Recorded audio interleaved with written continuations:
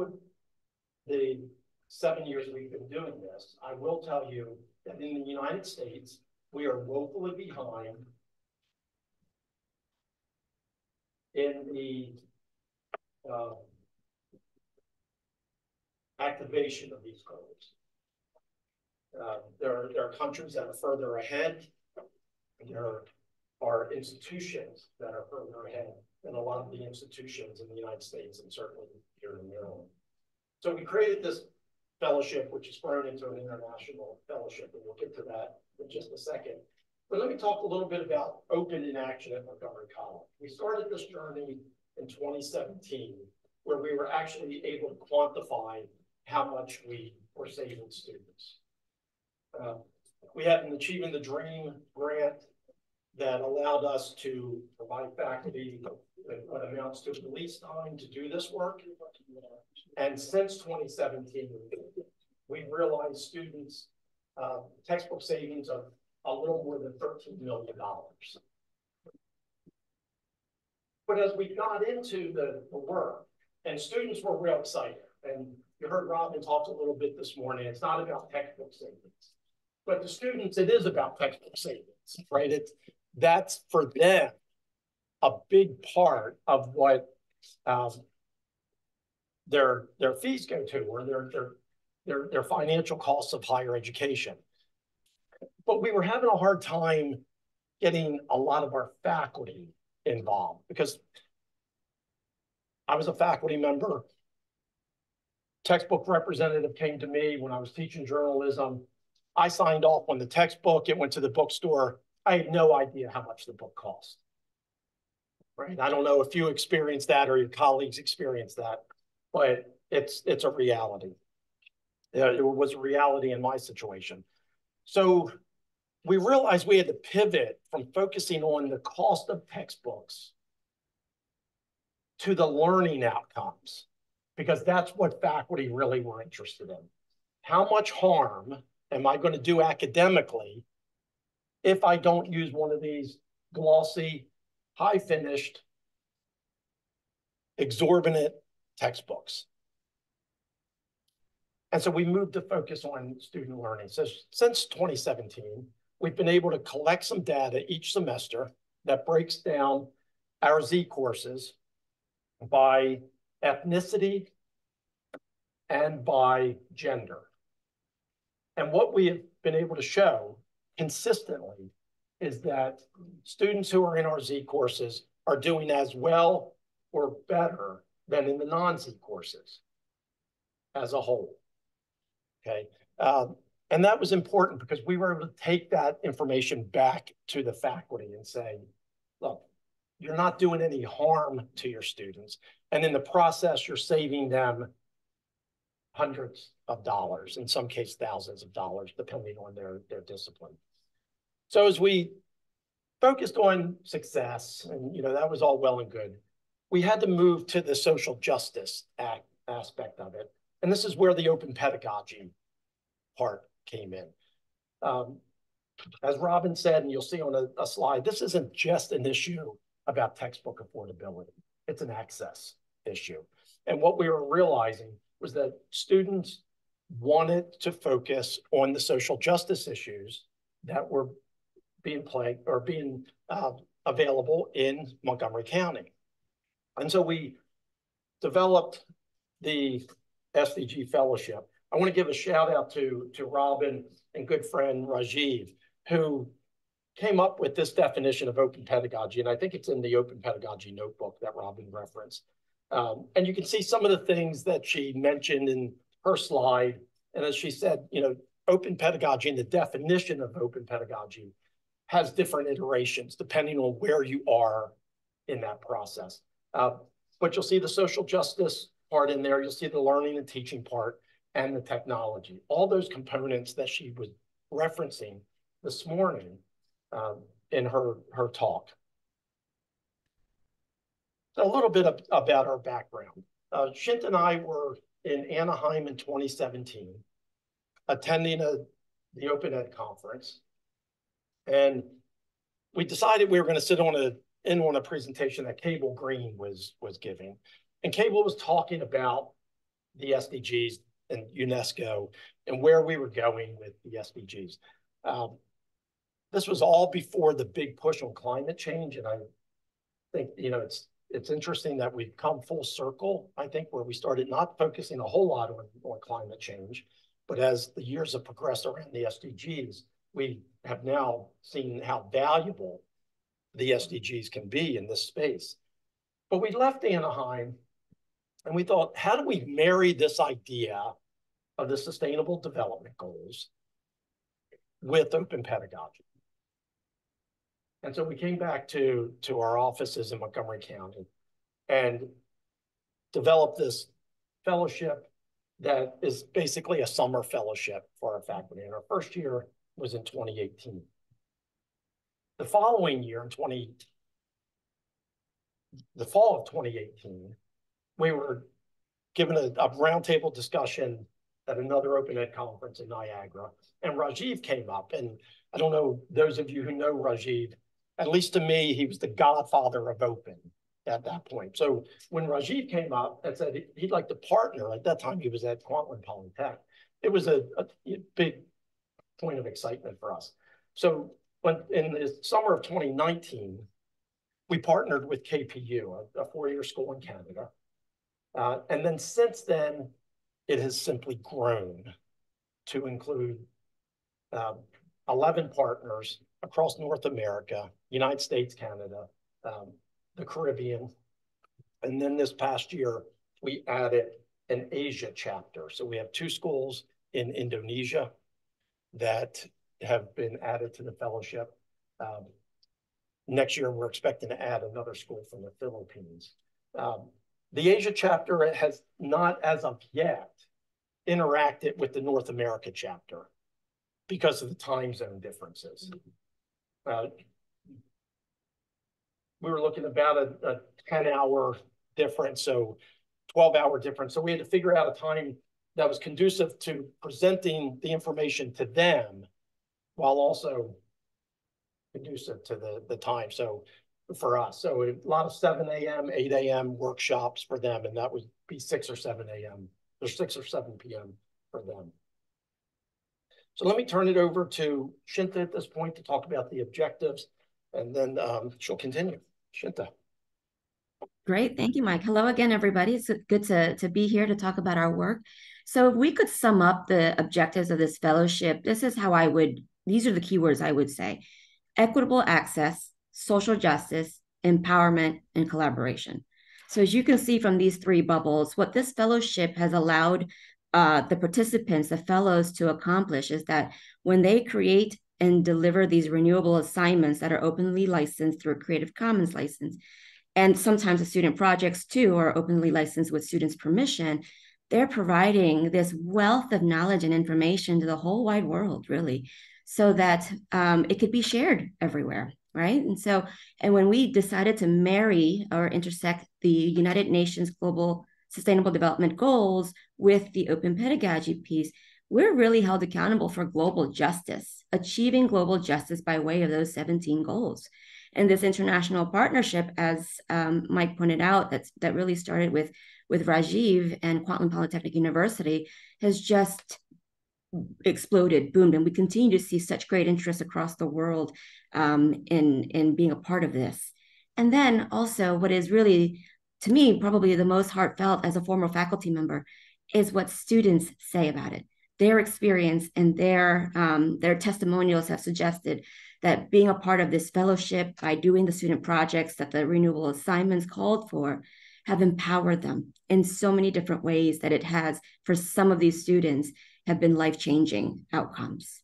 So we're really proud to be able to continue putting forward these objectives and meeting them. And we've often been asked, what does it take? What does it look like on the back end? So part of this fellowship is being able to continuously grow the leadership team. It's to be able to navigate, manage, and continue to build the practice of our leaders. And so our leadership team meets for an entire year now. It used to be in the first couple of years that we would meet 3 months prior to the launch of the summer fellowship.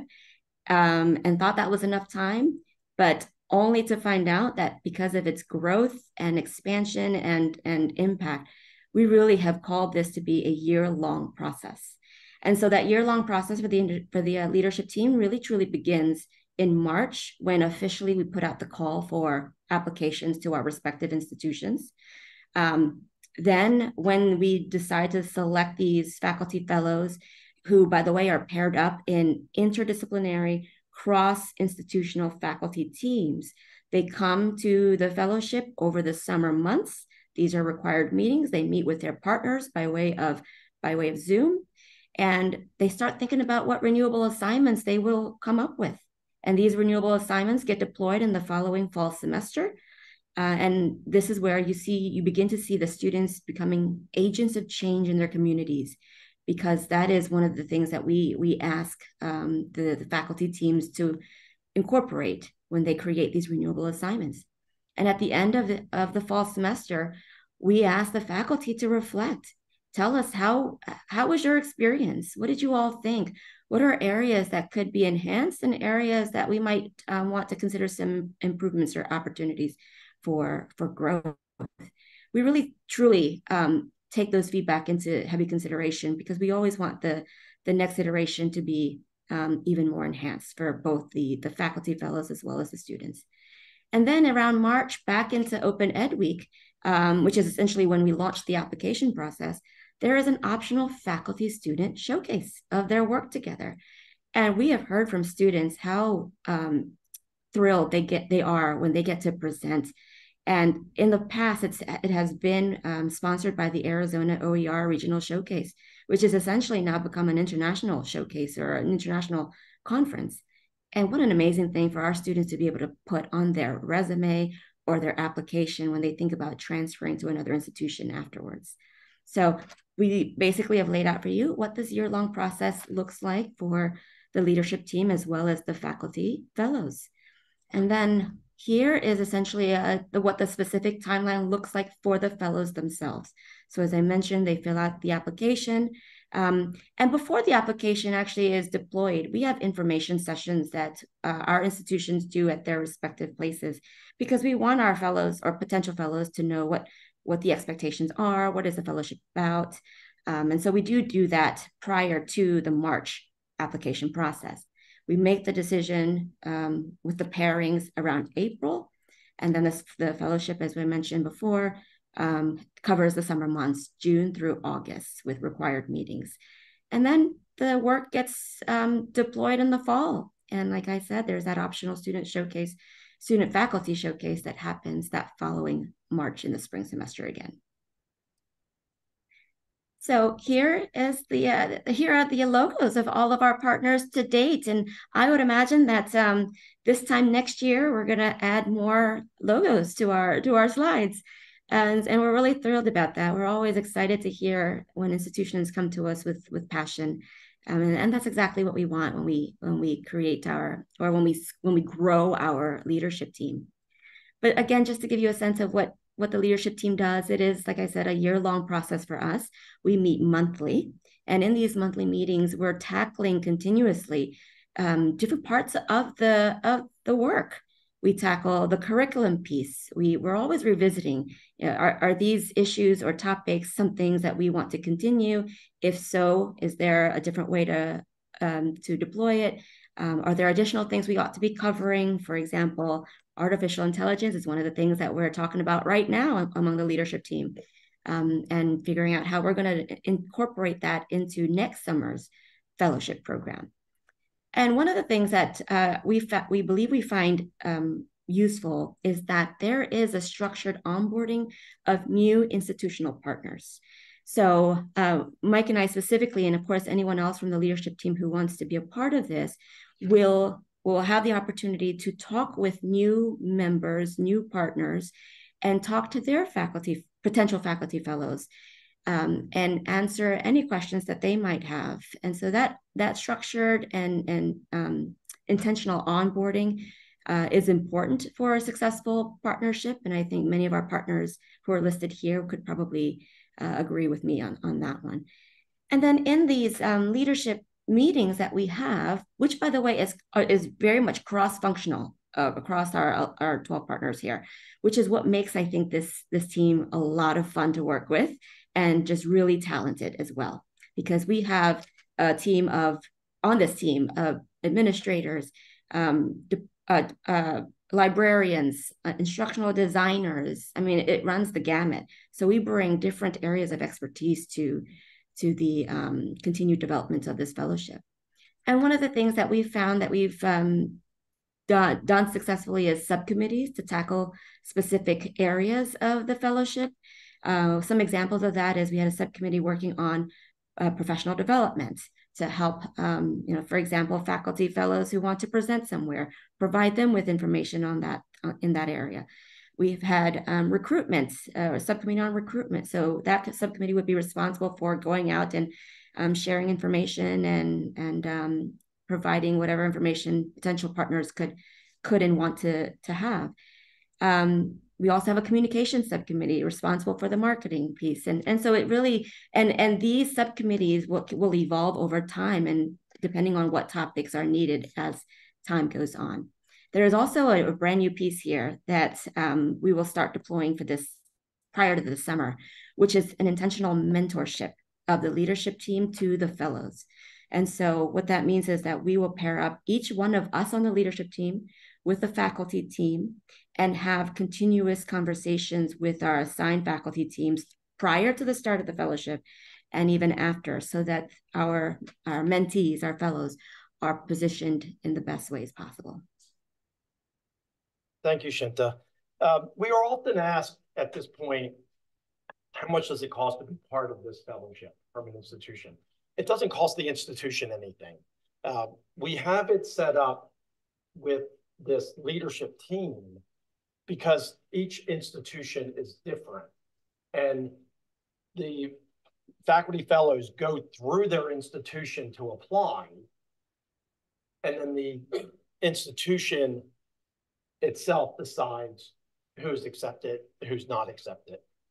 We don't do that on our end at Montgomery College solely in a vacuum. So it's really a partnership of institutional leaders. And I want to recognize Christine Crefton, who's in the back, as a member of the leadership team. Jamie Whitman, I don't know if there's Jamie. When she was at CCBC, she was part of the leadership team. And we've had conversations with Jessica about Salisbury joining this work. So it's open to any institution. We simply ask that there be an institutional commitment to the work as we move forward.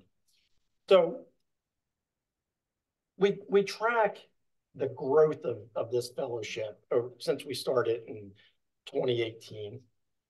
And I want to highlight the areas in yellow that were from this last summer, this current cohort. We're touching 143 sections of courses this semester. So if you look at the number of students, 5,100 students are enrolled in those sections. We have some institutions where one faculty member is touching 1,000 students and his colleagues because they're using the assignments that they created in 20 or so different courses. And that's the beauty of open, is that it can be shared across the spectrum. So we're really happy with that growth. We're often asked as well, what SDGs are the most popular? And if I go back a few slides, and you look at those 17 SDGs, which ones do you think faculty would gravitate toward in developing assignments for their students? Number 4, yep, quality education. 10, okay, reduced inequalities, good. 5, yeah, all of those, gender equality, peace, justice, strong issues. We're seeing a lot more on number 13, as you can imagine, with climate action. And it doesn't matter whether we're seeing this from faculty in Indonesia, Arizona, Canada, Aruba, Costa Rica, they're all focusing on similar SDGs because we all have those problems. I've often said, my generation has done its best to destroy this planet. And we've been pretty successful at it. Students are really interested in fixing this planet, which is why they've had such a broad interest in these assignments and this growth. So how do we engage the students and the faculty in this work? Shinta mentioned that it is an interdisciplinary, interinstitutional approach, which means an English faculty from Montgomery College may be paired with a biology faculty from a school in Canada. And they hate it. They come into it hating it. Most of us as faculty don't do interdisciplinary really well. We know our own disciplines, but tell me as a journalist that I have to work with a math person.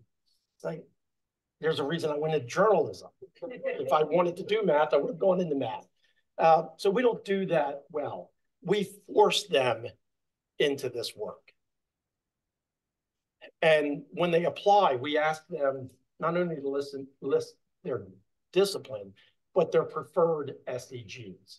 And so we try to match them accordingly. At the OE Global Conference in Edmonton just last month, there was a big focus on this concept of two-eyed seeing. And I encourage you to Google that.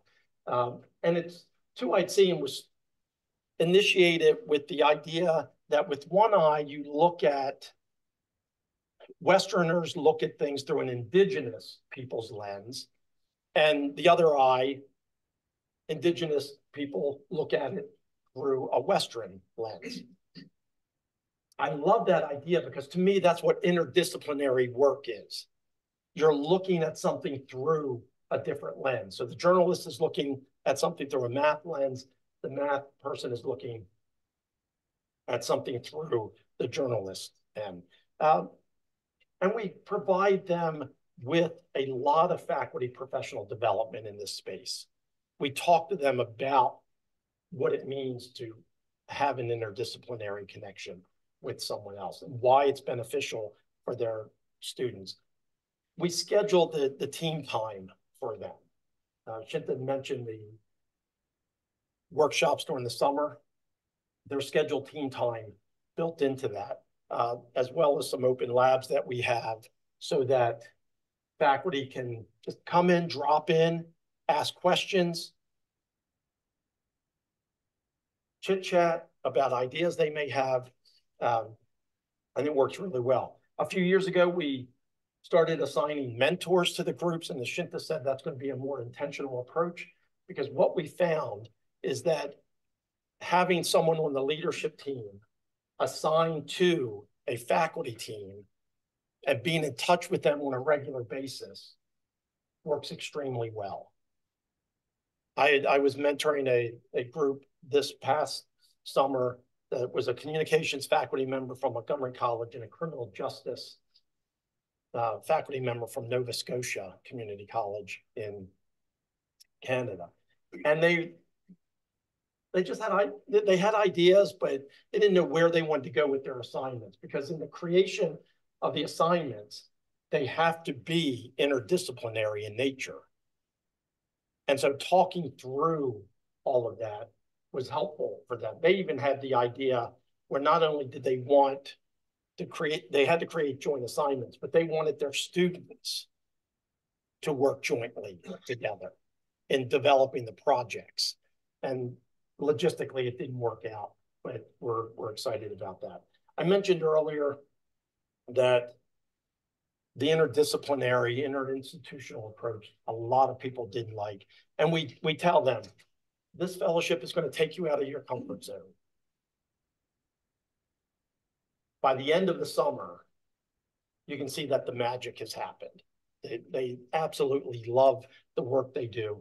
And it doesn't stop the semester they deploy the assignments. We still have faculty from 2017 who would just different iterations of the assignment that they created 5 or 6 years ago, and they're building on that assignment. So the engagement is critical. Shinta, you want to take this one? Absolutely, thank you. So we have a huge selection of these renewable assignments, and that we put it in a press books that Christine Crefton, who is in the audience, she manages the publication of that. So we'll share with you that resource in a minute, but I wanted to share with you one example of an instructor and his student in his project, as well as his students' production or project. And this is a pair that we have asked to come on a roadshow with us because we believe they've just done a phenomenal job. And in addition to that, we've heard from the student about how the fellowship has really touched her and changed her life. So this is an anthropology instructor from Montgomery College, Professor Zev Kossin, who was with us during our second year of the fellowship, and he was paired with two people from Kwantlen Polytechnic University. So at that time, that year, it was only Montgomery College and KPU. And so with him, his project was interdisciplinary in the sense that it was tied in with horticulture and anthropology disciplines. And he created this project called Rooting Out Hunger, Plants, Weeds, and Anthropology and Student-Centered Learning. And so he had asked his students to go around the Montgomery College campus and look for plants and weeds. And they had to document all of this on a program called iNaturalist, iNaturalist.com. Feel free to take a look at that when you can. And it's really interesting and exciting for the students because what a way to engage them in experiential learning, what a way to engage them in the idea of global justice by way of food insecurity, the natural environment. And so basically his charge to the students was find the plants and weeds and see how we can make something out of it so as to combat food insecurity. And so you could see the two goals that Professor Zev Kossin anchored his assignments on. It's zero hunger and sustainable cities and communities. So his student Parveen Hussein, who I just recently found out graduated already and is now working at Montgomery College. So talk about full circle. She enjoyed it so much here with us that she's now an employee here. But what she did on the right side is she made a recipe book. And so all the different plants and weeds that she found, she put it into a recipe book that now everyone can take a look at and be able to use. And it's such a practical thing that came out of her student project. So I certainly recommend when you take a look at that press books, we'll give you the resource in a minute, look at these amazing renewable assignments and student projects.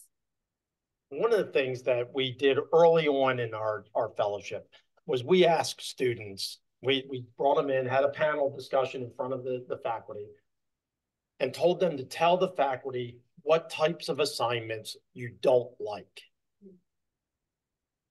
And they all, when we were talking to them off to the side, really? We can tell them the types of assignments we hate? What if I have this professor next semester? And we said, it'll be fine. And as you know, when you ask students for their input, they're going to be brutally honest. And to a person, they said, we hate the traditional research paper. So using this example, the faculty member may have said, write a research paper on food deserts. And the student would have done what he or she was told. But instead, he asked the students, go out onto the campuses and find out what plants and or weeds are on your campus that would eliminate the idea of a food desert. So you can see the involvement from the student perspective, much more engaged, much more experiential, and much more enthusiastic. Shinta? Thank you. So ways that we have engaged past and continue to engage future participants. So Mike had mentioned that some of our fellows continue to utilize the tools and knowledge that they received from being in the fellowship years in the prior. We have actually asked those fellows to help us champion the work and showcase how have they reiterated the assignments. And so it really is wonderful to see. And so we asked them to join us in information sessions that we conduct. And I had mentioned earlier that informations generally happen right around the time that, right before we deploy the application process during Open Education Week. But a lot of times when faculty come into these information sessions, they want to hear from us, of course, to learn about the fellowship, but they truly want to hear from the fellows, past fellows, and past students. That has been so powerful. And so we continue to do that. And throughout Open Education Week, as many of you know, it's the first full week in March every year, we celebrate our faculty, particularly those who participated in these fellowships. We do a couple of different things. One is, again, to showcase them through presentations, videos, blogs, that sort of thing. And all of our institutions do different things to showcase and celebrate our past participants. And really, it does draw the interest of those who are interested in applying for the fellowship. And these testimonials, as I mentioned, we have asked our fellows to provide us testimonials, really all sorts. We want them to be honest and to tell us how their experience went. But we capture them on a Padlet. We've captured them on a video before. Again, a lot of our institutional partners do different ways of capturing, but primarily on this Padlet that Christine Crufton created allows us to see and read how things have gone for our fellows. And just here, we kind of did a snapshot of some of the things that our fellows have said about the work that they experienced through this fellowship. I love the quote that is upper left here. It opens students up to what they wanted to do. We had a biology faculty member who was paired with a sociology faculty member, and they were focusing on iron deficiency and different locations of individuals and their iron deficiency. And so the biology faculty member told his students that the assignment was really focused on iron deficiency from a food standpoint and what that can do to an individual. So he allowed the students to write a paper, do a PowerPoint, do a Padlet, do a video. This one particular student took it upon himself to marry his hobby of glass blowing with the assignment. So he created two models, one of blood cells that were iron deficient, and one model of an individual whose blood cells were not iron deficient. And so he presented that, and he said that it was the best assignment he ever had, and it scared him to death. Because he asked the professor, "Are you sure I can do whatever I want?" And we're all creatures of habit. We say we don't want the research paper, but when you say you don't have to do the research paper, like, no, give me the research paper, because I'm comfortable with that. It's like coming back into this room. Many of you are probably in the similar area to where you were this morning. So he created this wonderfully done glass blown example. And we were on Zoom one day recording him about it. And his name was Freddie. And Freddie makes a sudden move on a table that is on wheels. And you hear in the background this crashing of glass. And so Shinta, me, and the faculty member have this look of horror on our face, right? This project that the student said he'll remember forever is going to be remembered for all the wrong reasons. And he so graciously said, "Don't worry about it. It's my hobby, and I love the assignment so much. I'm going to go back and just do another one." And so he did. But that's how much impact these assignments can have on students, because we want students to leave our classes and remember the assignments that we gave them years later. I tell the story of when I was a freshman in college many, many years ago, I had a sociology professor who was a Monday, Wednesday, Friday class. And he came in on Monday, and this was before the idea of open pedagogy even existed, right? He came in on Monday and he took 2 glasses of water and for 50 minutes just proceeded to pour them back and forth as he lectured. Saying, okay, I'm 18 years old. This guy's a whack job. Right? Okay, so that, he did that for 50 minutes. Came back on Wednesday and he had an 8.5 by 11 sheet of paper. And as he talked about sociology, he proceeded to just fold that paper in half and rip it apart. Just tear it in half for 50 minutes. And his name was Dr. Sherwin. Or Sherman. It's like, okay, professor, you're not helping your cause here. You were a whack job on Monday. You're a whack job on Wednesday. So Friday we come back and thinking, what could this man possibly do now? Well, he had a cowbell around his neck. And as he walked up and down the class, this cowbell rang. Finally, we get to the end of the class. And he says, if you're wondering why I did those 3 things, it was all about focusing on listening to me and what I'm talking about and not on what I'm doing. And it was like, okay, this was an assignment that resonated with me.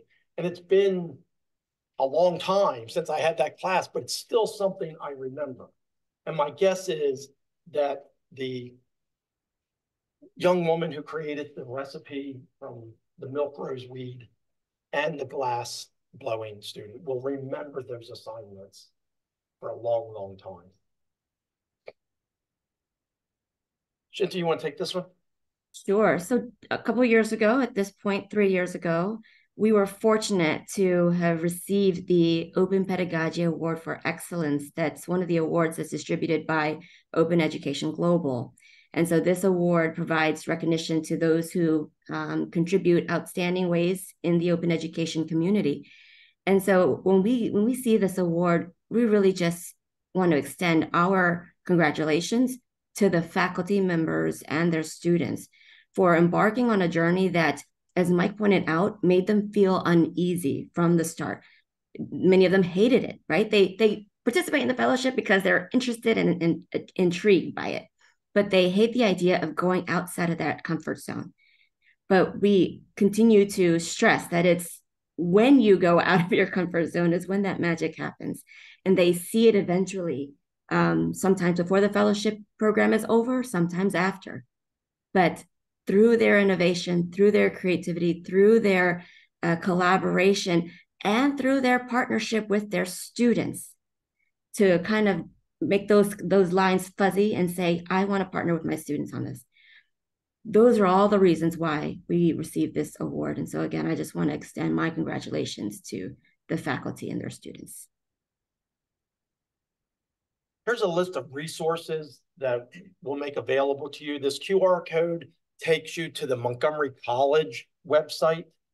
And before we get into questions, and those of you who are online, if you'd be happy to post your questions in the chat, we'll take a look at those.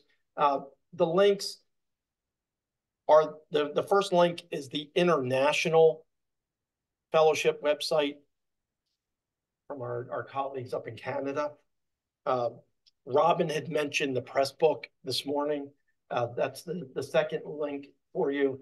And the third link is a repository of the assignments. The toolkit has some exemplar assignments.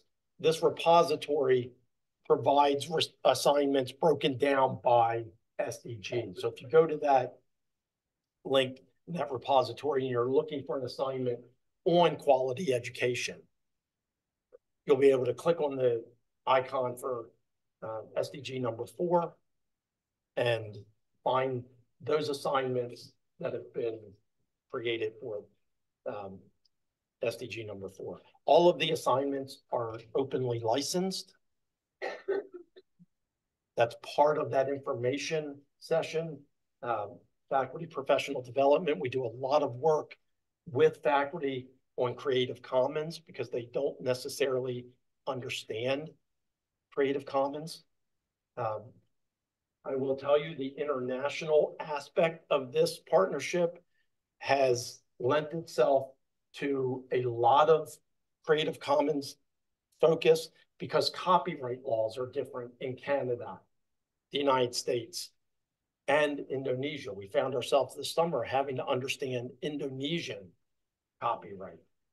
So by focusing on the Creative Commons aspect, which is an international recognized license, it makes it easier for the faculty to understand that, hey, I can simply open my work, make it openly licensed, share it, and I don't have to worry about my individual country's copyright rules and laws. There's our contact information. Shinta's is blocked by the closed captioning, but it's shinta.hernandez@montgomerycollege.edu. And with that, we're happy to open to any questions that you may have.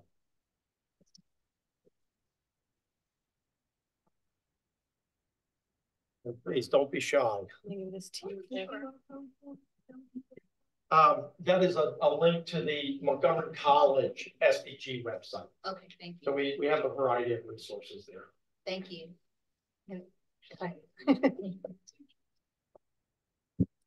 We can start with any questions in the room. One of the questions we often get is how much do faculty get paid to go through the fellowship? And for those of you who are faculty, that's an important question. That is an institutional decision. At Montgomery College, we provide faculty with what amounts to release time, partial release time for a course. Some of our other institutional partners provide a stipend.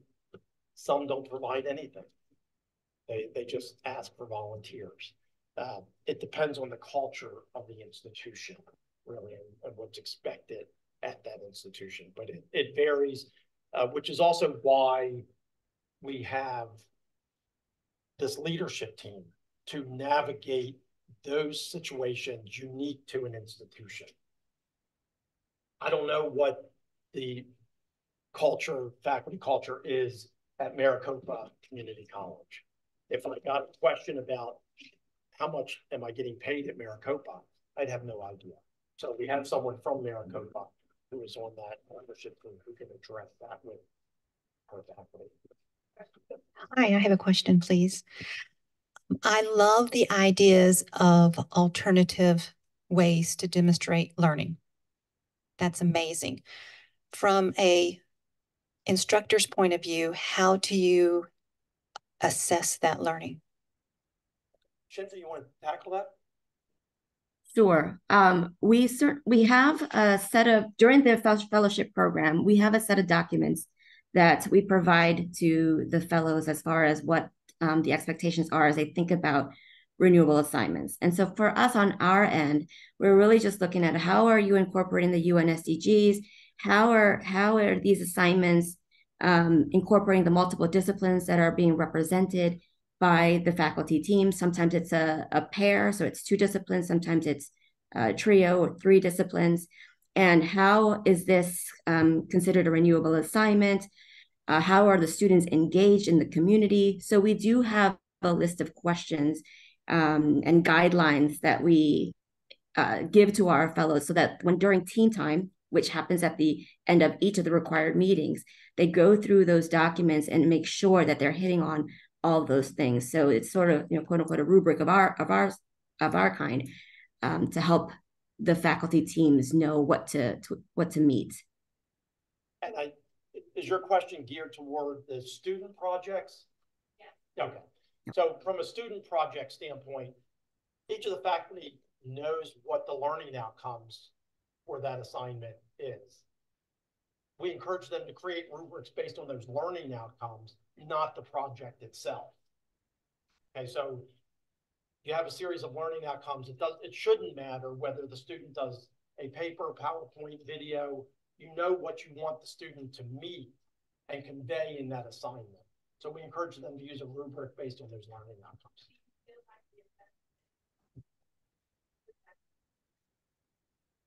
Maybe to an extent. Yeah, probably. But if they develop that rubric and develop it well enough, the students know going in what they have to provide in that assignment, no matter what mechanism they use to create that assignment.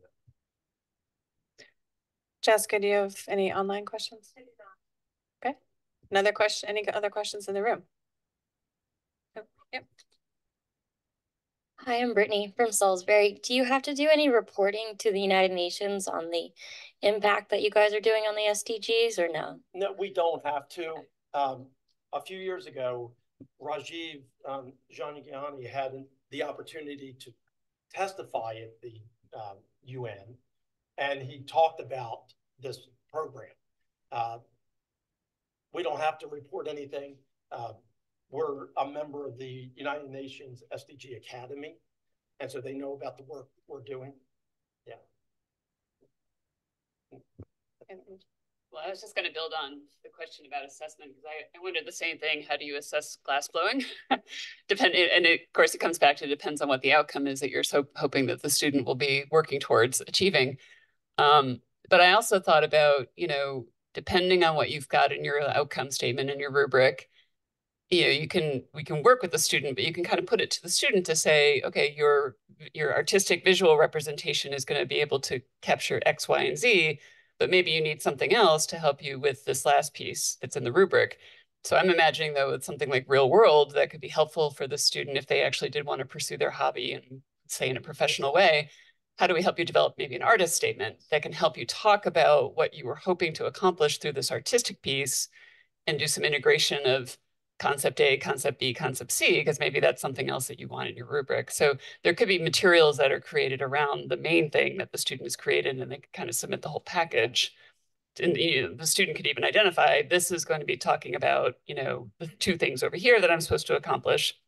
And my artist statement is going to be talking about this third piece, something like that. Well, we've had some faculty pair their students in teams to focus on the learning outcomes. So they may have a student who does the glass blow and another student who addresses the learning outcome in another modality. And together they can reach that common ground, like you said, Nancy. We've had a lot of faculty teach their students presentation skills that they may not have otherwise employed. So a lot of our students now understand how to create infographics because of these assignments, something that they wouldn't necessarily have learned outside of the opportunity to create alternative assignments. I have a question from the chat. Do you have alternative assignments with Indigenous knowledge? Do alternative assignments have CC licenses? Shinta, did you hear the question?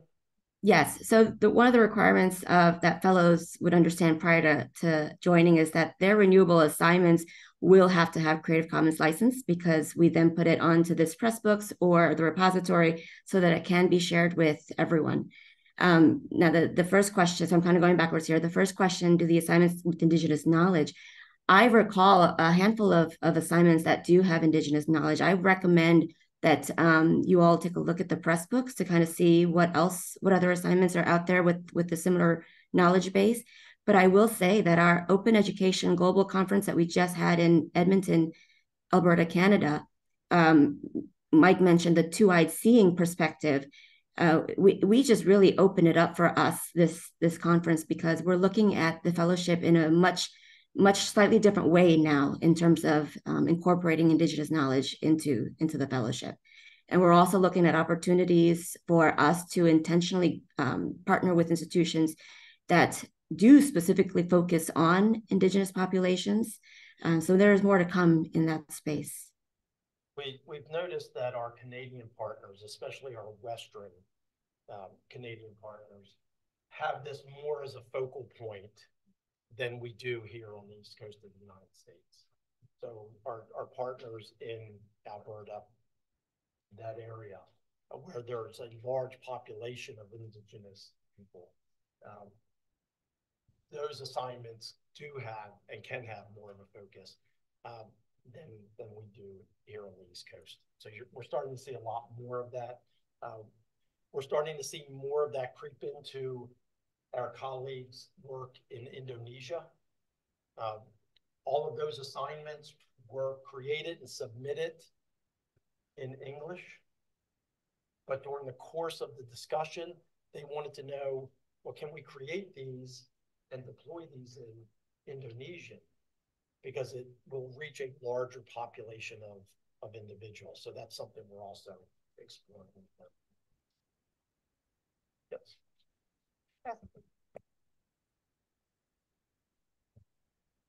Hi, my name is Mohammed Samara. I'm with UMBC. I was wondering how you incorporate multimodality, cultural differences in the assignment creation and co-creation. You talked about the artistic piece. That's a wonderful example, but not everyone is artistic. Perhaps, they're not visual learner.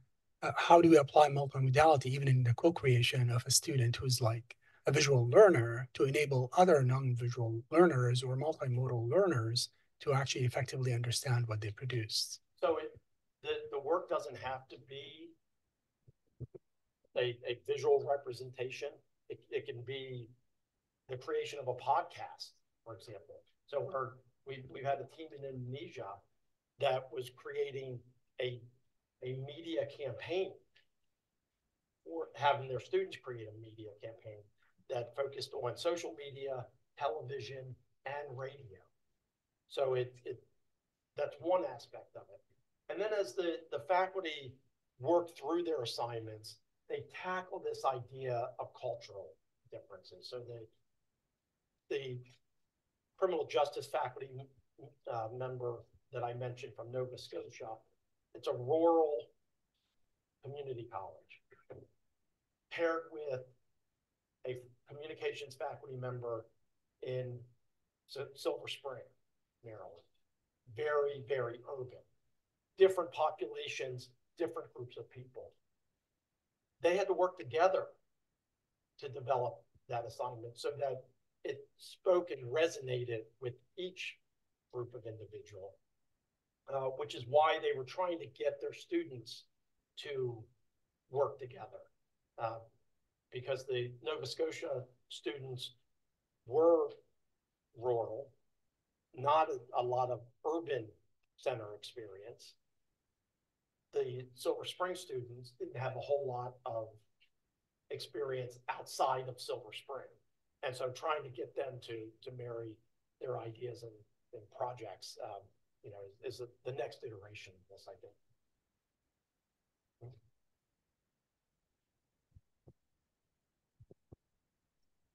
Annika looks like Phil Donahue and Oprah on his back and forth. Hi, my name is Elke Tanina. I have a question about the logistics, and maybe I missed this in the beginning. I'm not sure. So, how do the students enroll in this, and where do they earn credits? So the students are students at their institution. The faculty members deploy the assignments at their own institution. They're co-created, but they're deployed locally. So the students they earn credits at their own institution. They don't necessarily interact with students elsewhere. But what do they earn credits on? So if it's their course. So if it's a sociology course, for example, the assignment is deployed in the sociology course. And it would be no different than deploying a test. So the instructors, so there might be an anthropologist and a sociologist, but those two are from different institutions. Yes. Gotcha. So it's not two professors from the same institution. Yeah. Okay, gotcha. That makes more sense. They're not teaching together. They're checking assignments yes. in a disciplinary way and then taking their assignment back yeah. to their home base. They're not co-teaching. Yes, I think it's a kind of a repetition of that question. Sorry. How do I get interested in it? Do we have a rubric, or I'm just telling myself like, yeah, I want to be in this team and approach my institution accordingly? Where do I begin? If your institution is interested, or if you're interested in getting your institution involved, just see me afterwards. I have some cards. We'll communicate. get some dialogue going. For one of the beauties of the toolkit is that it allows individuals to implement this program in their courses, even if their institution is not a member of the fellowship. And we've seen that before. We have a good friend, Shauna Bramble at Kingsborough Community College in New York,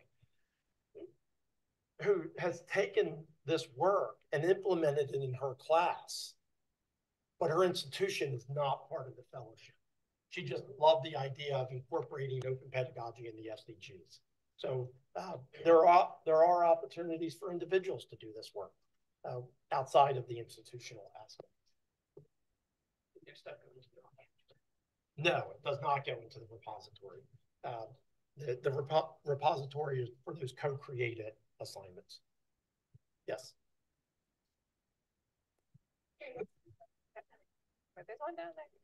This is another kind of deep dive into the nitty-gritty of the co-creation of the assignments. I understand there's two different disciplines represented. They take the assignments back to their own course in their own institution. Are they actually using the same assignments, or do they come up with learning objectives that fit their disciplines? Or does that matter? Does that depend on the teams and what they come up with? Sure, I can answer that. So one of the requirements of the fellowship is that each team creates 3 renewable assignments, but they are actually only required to deploy 2 of them. And each faculty member of the team can decide which 2 they want to deploy. So one faculty member can distribute assignment A and B. The other faculty member can say, you know what, I'd rather do B and C instead.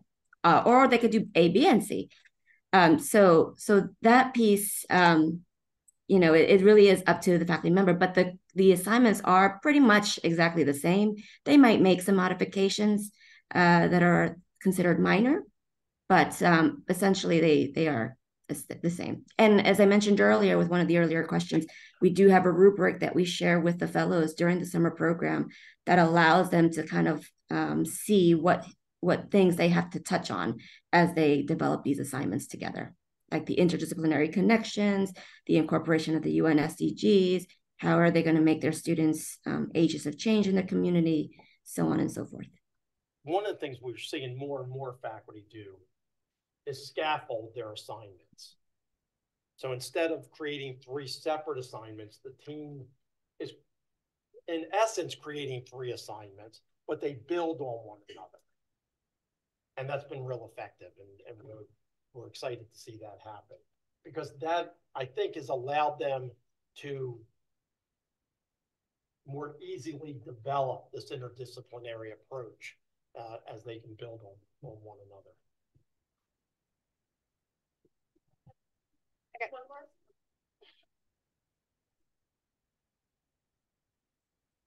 Hi, I'm Natasha from Salisbury, and I was wondering, so if a teacher takes from an idea from the toolkit and they modify it in some way, is there a way for them to add to the toolkit, this is what I did, this was my iteration of it, or is it just the original that is stayed? The toolkit at this point is the original documents, but we encourage you to take a look at it,